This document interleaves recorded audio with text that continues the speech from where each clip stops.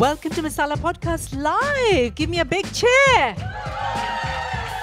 So the whole theme of today is the bad beti takeover. We've all been bad betis. We've kind of refused to do as we were told and not towed the line and been beisharam and all the rest of it.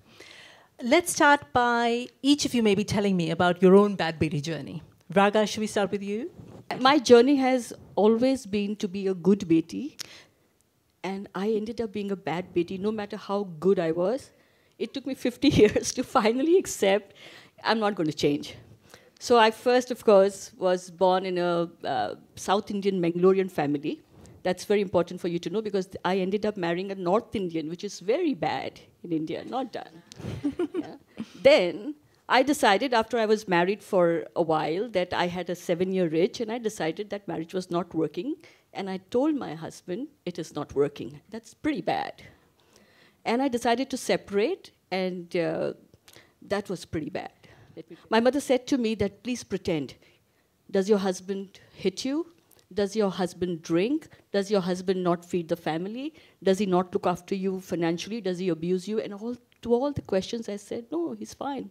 Then pretend for the sake of the children. I said, no, I couldn't pretend, because there was something else happening for me as well. And that was quite bad, because I had decided at that time that I was living a double life, and that my relationship with myself was quite dubious. I was interested in women, and I was attracted to women, but at that time, family and relationship that I had, I couldn't really manage. So I got into a journey of accepting myself first, and I'll tell the story later.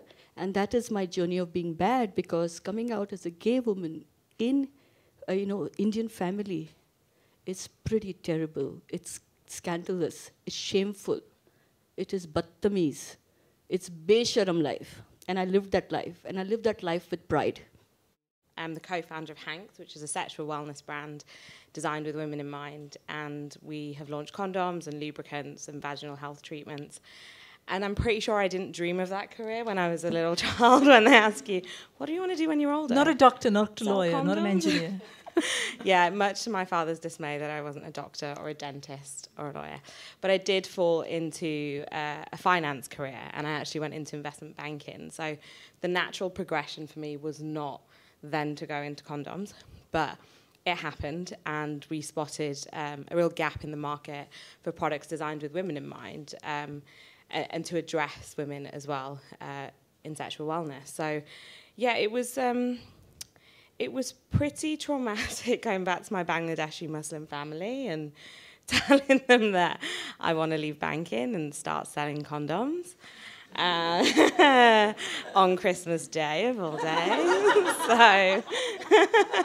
So I was born in what was called Bombay at the time, Mumbai, and then moved to Essex fairly quickly. So pretty much bred in Essex in a very, I would say, quite a white town, where my mum was a local GP, and she was also the family planning doctor of the town.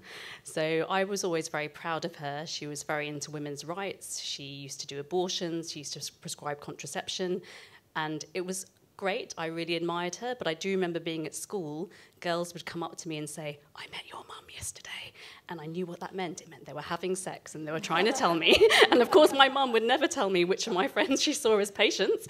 But I was told that they'd met my mum, and that was the way. So I was really inspired by her. She's a feminist. So here I am. I'm a sexual health doctor, mainly doing HIV. I had a few experiences.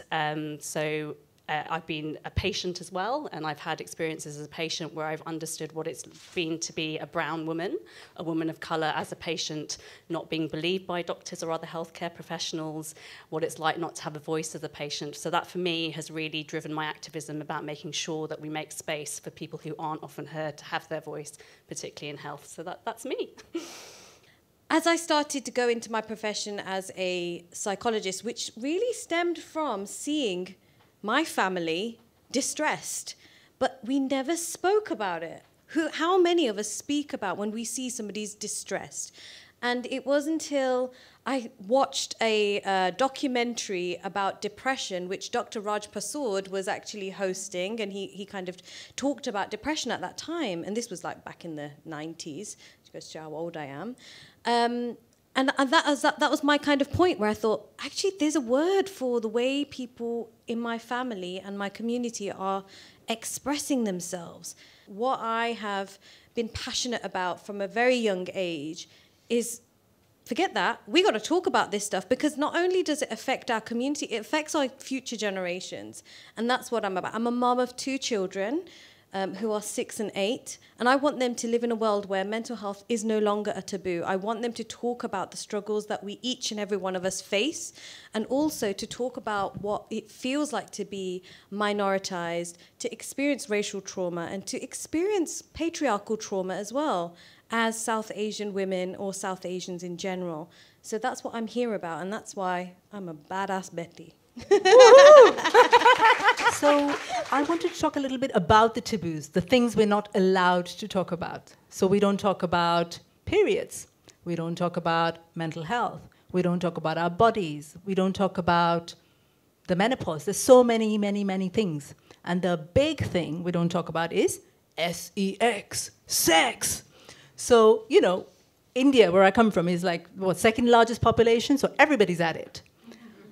But apparently we don't do it. You know, that's how little we talk about it. So I remember as a child watching something on telly, and, you know, the couple would kiss and my parents would change the channel.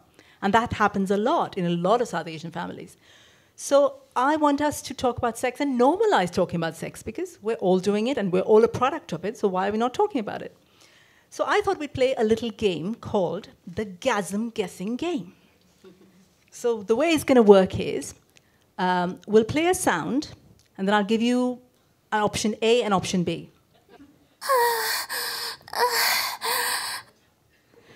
Is that a woman having an orgasm or drinking her favorite cocktail in her favorite bar? To the left, please. To the right, please. I started dating women in New Zealand. That was quite bad, because the Indian grapevine, it's the biggest grapevine in the world again, I tell you. And my workplace got to know, my friends got to know, we were ostracized. There was the Indian community there, which I have many incidents which were quite traumatic, where I was abused, I was spat on, I was kicked, I was called names, things were thrown at me. It was just humiliating, that entire experience. So I hid again, I hid in that closet. And I wrote a book called Untold Lies. And that's when I came out publicly.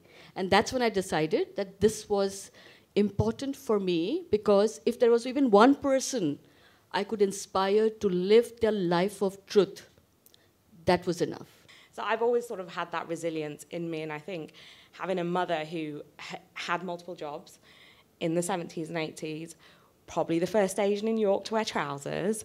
She had a lot of béchamel, and, you know, people shunned her from the community. Why, you know, she should be at home with the kids. Why she sent her first daughter to a university that's outside of York. You know, so she had a lot of that. And I think she resonated probably with some of the battles that I would face then going on to start HANX. So I think when we think about HIV, I think it's something that is very rarely talked about in the general population at all. And I think for a lot of people, when you think about who's visible and the populations we think of with HIV, it's often men. We often think that HIV is something that affects gay men. And it's very rare that we think about it affecting women. And actually that's crazy, because in terms of who's more likely to have HIV globally, it's women. Women make up the majority of people living with HIV around the world. And when we look at who they are, yes, the majority is in sub-Saharan Africa, but the second kind of most prevalent place for HIV is in India, in South Asia and East Asia. So there are a lot of South Asian women living with HIV globally, and there's many in the UK as well, but these are people who you rarely see in HIV campaigns, in public health campaigns generally, and it's really about who do you get the information to, so how can you access information? And I think what you just said in terms of taking people out of sex education in schools is such an important point, because if people have access to sex education, they can look after their sexual health, they can prevent getting things like HIV and other STIs. And often what we're seeing, and the more conversations I'm having with therapists who work in private practice, is there is a high proportion of South Asians accessing private therapy. Whereas when I was working in the NHS, where therapy is free, I hardly saw anybody. And I currently live in Birmingham. Birmingham is a multicultural city, And I probably saw a handful of South Asian and Black clients working, that I worked with directly, which is a huge shame. And I think that there are various barriers, again, to that, which are around, our understanding or our conceptualization of mental health. You just spoke about sex. We don't talk about sex. Imagine talking about sexuality. That doesn't exist. As long as you don't talk about it, you don't live that life, you don't exist. In fact, I was told very early on that if this is the life you want to lead, just make sure that you are less gay. What have we done today? We've celebrated love. We've celebrated being South Asian. I've decided to wear a sari at every podcast. But I think what's more important is we've decided to celebrate being South Asian, but the bits that we want, and I think that's really, really important. So we've been told that to be South Asian, to be part of this culture, you do X, Y, and Z, and you don't do all the other things. But I think our learning is that we can choose. There are bits of the culture that we love. I love saris and jhumkas and over-the-top jewelry. So that's what I choose. I choose not to have an arranged marriage or whatever each of those things. And that is a choice. And I think that's what I'd like us to celebrate most from today. Thank you for being part of the Bad Beti Takeover today. Thank you. Besharam, Badtameez, Gandhi, hi, bad beti.